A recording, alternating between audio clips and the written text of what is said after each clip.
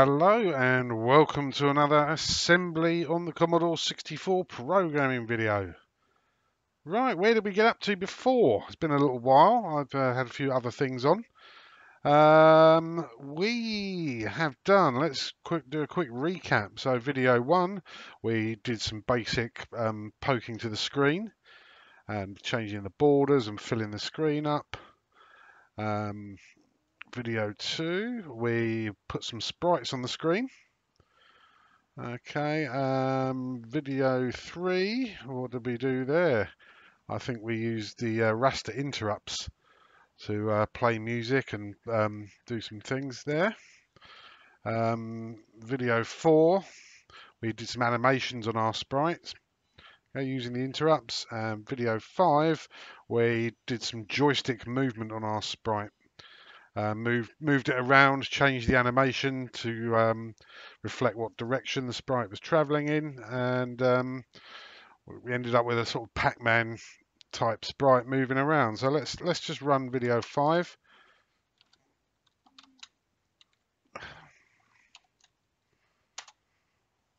Okay, so that fires up. We move our joystick, so he goes left, right, up, down. He stops at the borders. I say he, how dare I assume his gender?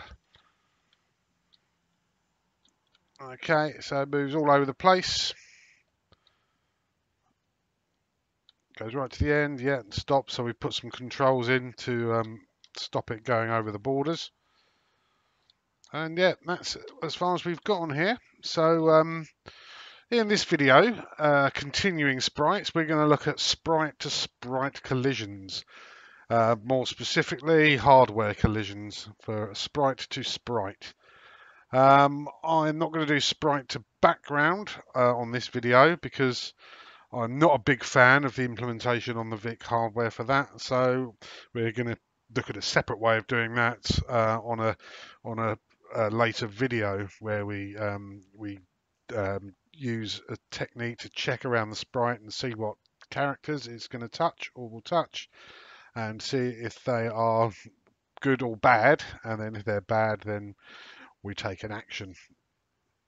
Okay, so back to where we are. What we're going to do is we're going to just chuck another static sprite in the window. Okay, I'll use one of the frames from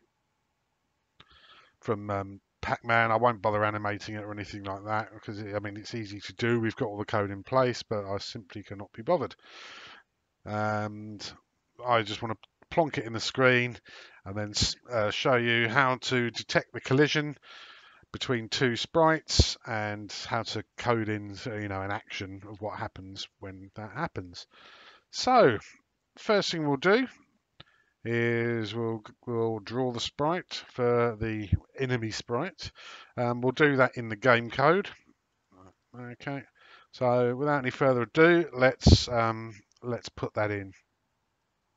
I'm using Windows as my environment today, so I've got slightly different setup and layout, but it's still the same software, VS Code and Kick-Ass Assembler. Right, so the first thing we want to do is get our sprite pointer. So sprite frame in memory 200, I think that's just with the mouth shut. Okay, we're going to get that and we're going to store that in sprite, not pointer 0 because that's our character, pointer 1, that's going to, so sprite 0 is our sprite, sprite 1 is the enemy sprite. Let's make him or it or her or whatever red. So we'll load the we'll load our constant for red in there, which we've defined in previous videos, and we'll store that in multicolor 3, not for sprite 0 but for sprite 1. What's the next thing we need to do? Let's position it. So let's position it in 200. So we'll change that to a 1.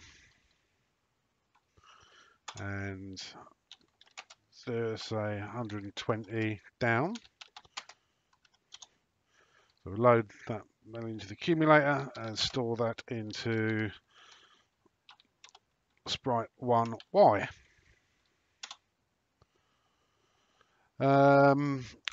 So Sprite enable. Let me, rather than just putting 2 into Sprite enable, so let me just show you what that means. So the Sprite enable is 1 byte of memory, and that's an 8 bit, and each bit, which is here 1, 2, 3, 4, 5, 6, 7, 8. If they're naught, that Sprite is on. No, sorry, that Sprite is off. If they're 1, that Sprite is on, and they start from the left. So bit 0 is Sprite 0. So what we did earlier is we set that, so it turned on Sprite 0, and we want to turn on Sprite 1 as well, so we need to enable the register to look like that. So that is the number 3, obviously, if you convert binary to decimal. But what I want to do is a little trick. So without knowing whether Sprite 0 is on or off, I just want to turn this bit into 1. So without changing any of the others, I just want to change that. Okay, so the way we do that, so the value of that bit is 2. So 0 for this one, and 2, 4, 8, etc., etc. So what we do is we load whatever is in the Sprite enable.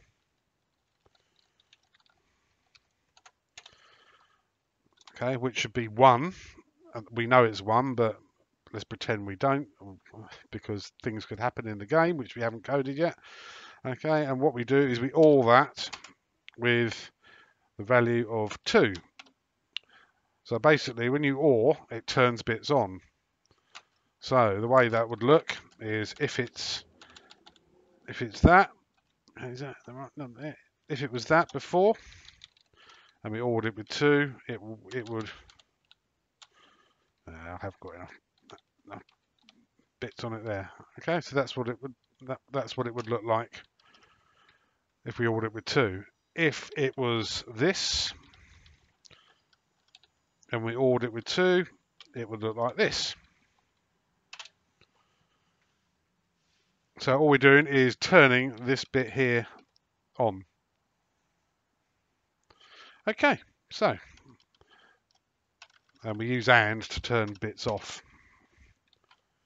So we're going to OR it with 2, and we will store that in the Sprite enable. So that should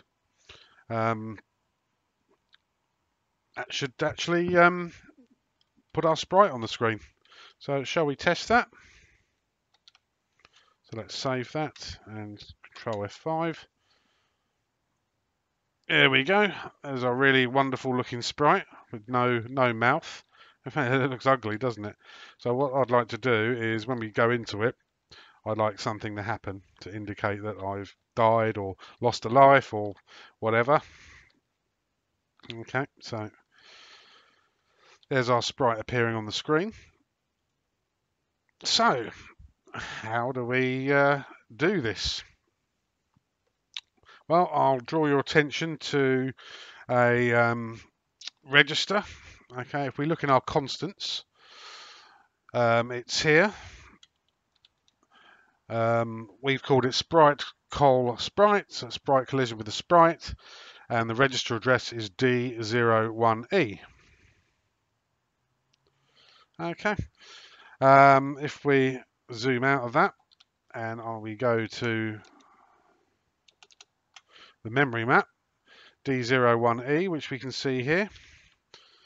Okay, that's the sprite to sprite collision register, and we're going to read the bits. So sprite collided with another sprite, and it's so like the sprite enable, it's 1 byte of memory with 8 bits on it, and it will tell us which sprites have collided with which. Now, how does that work? Well, it works very similarly to the Sprite Register bit, the Sprite Register, Sprite Enable. So let's have a look at this in more detail here.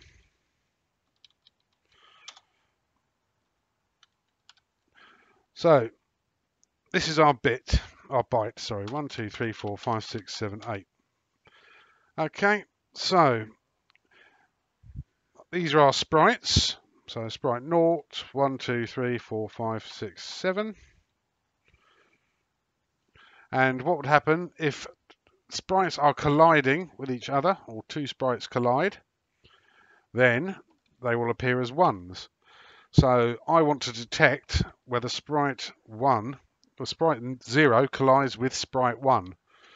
So when they do collide, the VIC hardware will put this number into that byte of memory.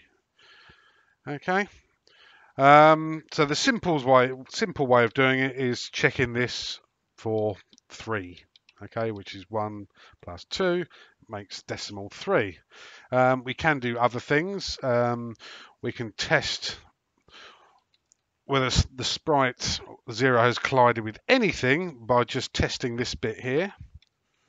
Okay, so what we'd do is we'd load this into the accumulator.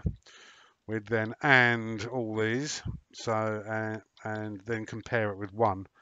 So when I say AND all these, what I mean is, say my sprite collided with sprite 5.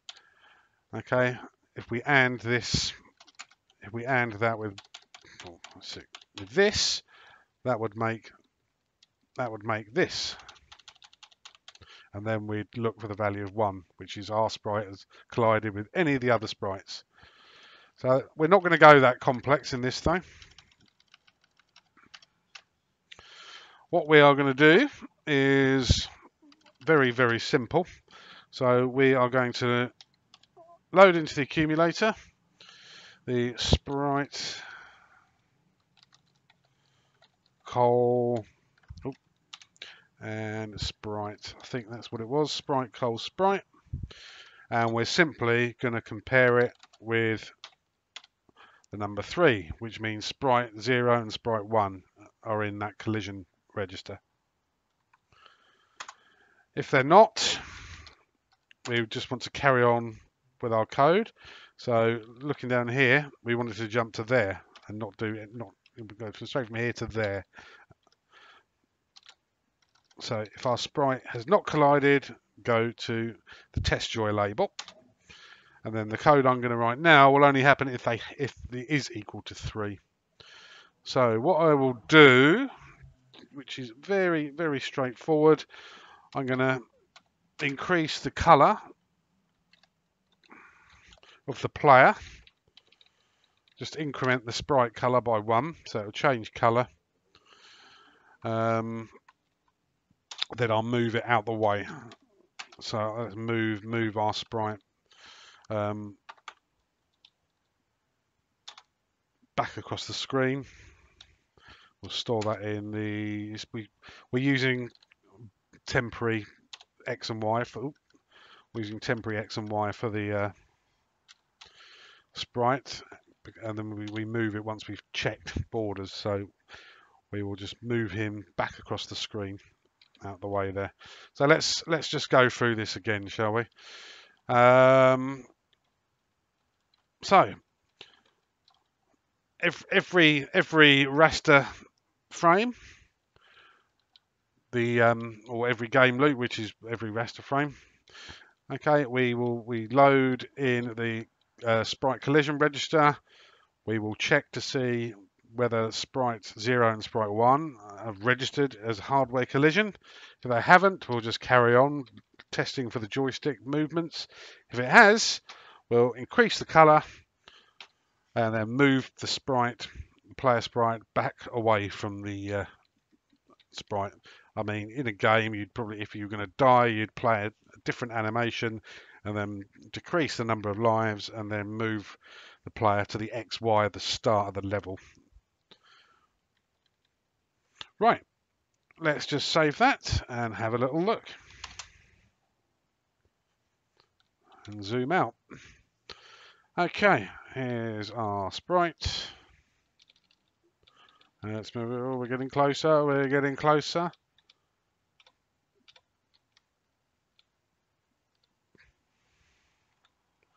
And did absolutely nothing.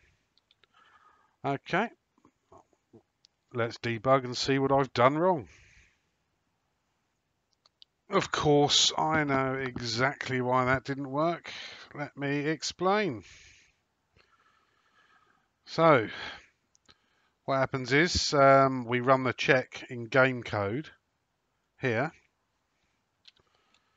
So we draw the sprite of the enemy, and then we check for collision, and then we go to test joy. But if we scroll down here at the end of this routine, okay, once it's updated the sprite positions and everything, then it's jumping to test joy. So it's never checking it anymore. So we need to change that to game code. So let's save that, and then let's run that. So here we go.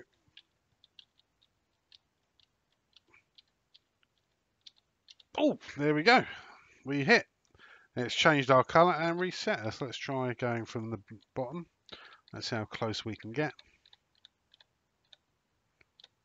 Oh, 1 pixel away. Oh! Okay, and we'll try it. We'll just do one more test from here. So we'll move down. Bang! There we go. So yeah, this was a very sort of short and sweet video compared with some of the others. The reason for that is because the sprite to background collision is a lot more involved, and I'll be dedicating an entire video to that. Okay, so once again, any questions, put them in the comments. And thank you very much for watching, and I hope it was useful.